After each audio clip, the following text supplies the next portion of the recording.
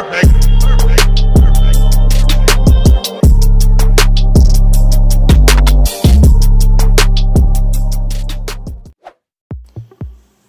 Kpaceguy here. What's up, YouTube? So this is a really highly anticipated video that I'm making, and I know that a lot of other YouTubers have made this video, and I was planning on making this video as well, because in the comments I always get questions about OLEDs and their burn-in issues, their image retention issues, banding, and so on and so forth. And so I really want to go ahead and clear this air right now, especially with the new year already being here and new televisions coming out this year. Is there an issue with image retention and burn-in on my OLED panel? And the answer is just plain no. I have no issues whatsoever. And here right in front of us, I have my LG C7 from last year, actually from 2017. I had this for about maybe a year and a half now, almost 2 years, and it's been flawless. I have no issues whatsoever with image retention and burn-in. I'm gonna go ahead and put that right now in this video. No issues at all. I'm not gonna say that throughout all OLEDs there's no issues, because I'm sure there is. There is some burn-in from certain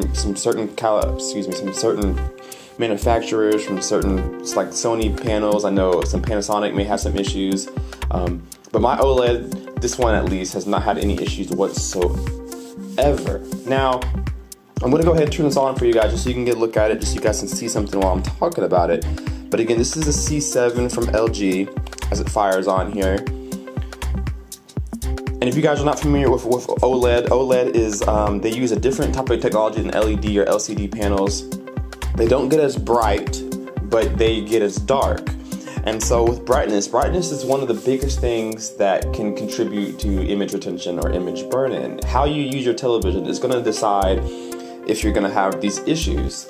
If you use your television a lot in a bright room, you're going to have your brightness up pretty much max, if not close to, and that's going to really encourage your burn-in. That's what's really going to stick that image to your screen. That's where you're going to get image retention. And just in case you don't know what image retention is and burn-in, they're two different things. I'll explain both. So image retention, let's say, so I have a still image here. I'll turn down the ISO for you so you guys can see the picture a little bit better. I'll go ahead and zoom in as well. Here you guys go. All right, so if you look there, we have a still image right now. So this is just the interface of the Fire TV stick.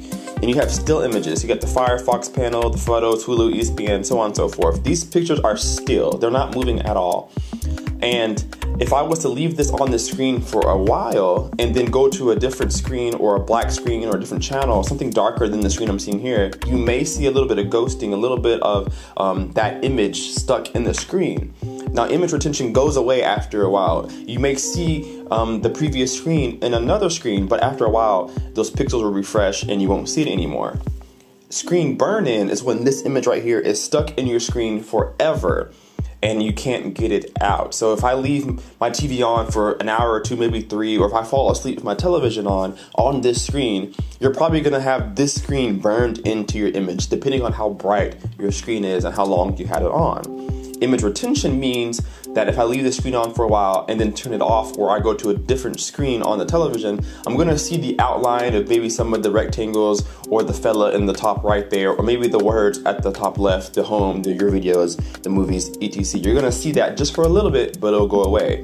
If you leave it on long enough, that image retention becomes burn-in, and then you have that image stuck in your screen forever, no matter how many times you turn it off, no matter how many times you change the channel, change to a different input, whatever, it's gonna stay there. So for me, I haven't had issues with that at all. There is absolutely no burn-in, and I've had my TV for about almost 2 years now. And so it's been doing really, really good. I know I get a lot of comments, a lot of questions asking me, hey, do you have any image retention? I made a video in the past about it, and I still get questions now to this day. I made it about 2 years ago, so I still get questions about it to this day. And a lot of people fear getting OLEDs because of image retention and burn-in. And I can promise you, throughout all companies, you're not going to have too many issues with burn-in and image retention. Every now and then you're going to get image retention because a lot of networks, maybe like CNN or any kind of news network or any kind of video you watch that has a consistent banner in one spot, you're going to have a little bit of image retention. No worries though, it goes away rather quickly. Most OLEDs, if not all, have some kind of setting in the menu where you can refresh the pixels so that you don't have that issue, or you can wipe that issue away. But burn-in is a much bigger issue, and that's gonna come based on how you use your television. So again, if you're in a bright room, you're gonna have your brightness all the way up pretty much all the time so you can see it. And that's really gonna influence some burn-in. If you're watching your television all day, every day, or if you're using it for maybe company purposes, business purposes, and it's always showing something, maybe like some camera feed, something like that, you're gonna have some burn-in. That's why people don't like OLED. They like to use LEDs or QLED from Samsung, because they can keep it as bright as they possibly want and you don't really have any burn-in. Now you can get burn-in, but it's not as susceptible as OLED is. Different panels and different light technology are used in the two different technologies. So you may have better time with a QLED or a LED from another company than you will with OLED from maybe Sony, Panasonic, or LG. So image retention and burn-in is solely on how you use your television. If you're gonna be watching your TV in a dark room, you're not gonna have your brightness up too high. You're probably not gonna have it on very much throughout the day, maybe 2 or 3 hours a day, 4 hours a day. You're gonna be fine, no problems whatsoever. If you're one of those people who fall asleep with the TV on all the time, you should be fine as long as that image is always circulating, always changing. But if you're watching something that has a stagnant type banner, a flag, any kind of logo that stays on your screen throughout the night, then you're gonna have an issue in that spot where that logo is. But usually you're pretty fine as long as that picture is moving.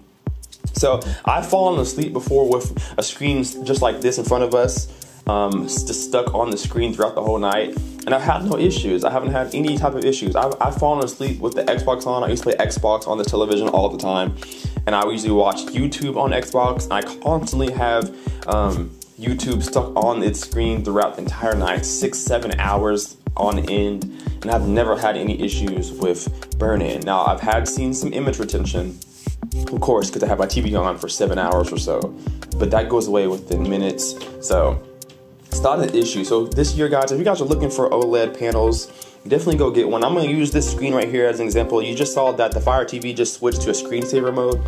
Most TVs switch to a screensaver mode when they're not used because of burn-in and image retention. It tries to keep the TV moving to a different image so that you don't have that issue. And most TVs do that now, if not all. All Fire sticks do that. I'm sure Apple TVs do that. Roku sticks. After a while of not being used, they start to pan a lot of different screensavers that you have set or whatnot, and it keeps that TV from burning in. So you're really not going to run into it unless you're just accidentally leaving it on too long or constantly watching the same things with the same logo, same image, things like that.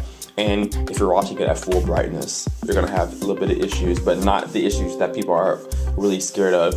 Nowadays, the technology is really, really good, so we can kind of avoid those issues. So if you guys are looking at OLEDs this year in 2019 with the C9 coming out and the rest of the line from LG, or you're looking at a Sony or a Panasonic, or even the new Philips OLED televisions, definitely jump on those, guys. If you're not too far out from the price of OLED, go out and get one. They're fantastic. I'll go ahead and show you guys the viewing angles really quickly of OLEDs. They're fantastic. They get inky black. They're really good. They have crazy viewing angles. We're actually on the side of the television, and you see we didn't lose any brightness. We didn't lose any contrast or color. It's just a phenomenal television, especially this one from LG here. So we'll put you guys back on the front. So the viewing angles are amazing. So if you're watching in a large theater, a large room, you're gonna have multiple seats, you want to get an OLED so that every person sees the same thing across the entire room. LEDs are not able to do that. As you start moving to the side, you start to lose contrast, you start to lose HDR, you start to lose color, you start to lose just absolutely everything. It just does not look good.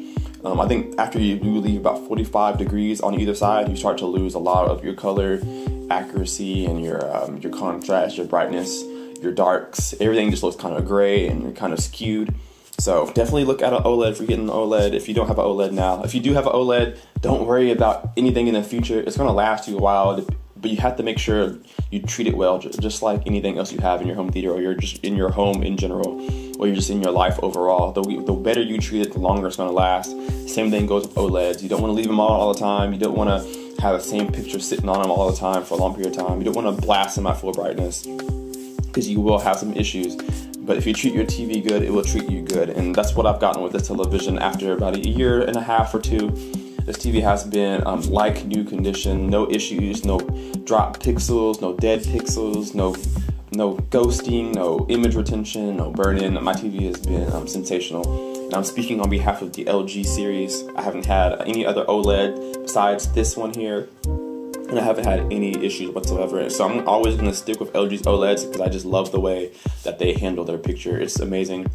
Samsung QLEDs, if you guys are still fearing OLEDs, QLEDs are just as good as OLEDs for the most part. There are differences that make OLEDs better in some aspects than the LED or the QLEDs, but QLEDs are really, really good. They're really expensive, but they're really, really good. So if you guys are looking at a QLED, definitely jump for that. But if you guys want to go to an OLED, have no fear. The TV is fantastic. You guys are watching some stock images right now on the Fire Stick, so it's fantastic. Just look at the picture, guys. It's fantastic. So if you guys have any more questions about image retention burn-in, definitely ask me down below in the comments.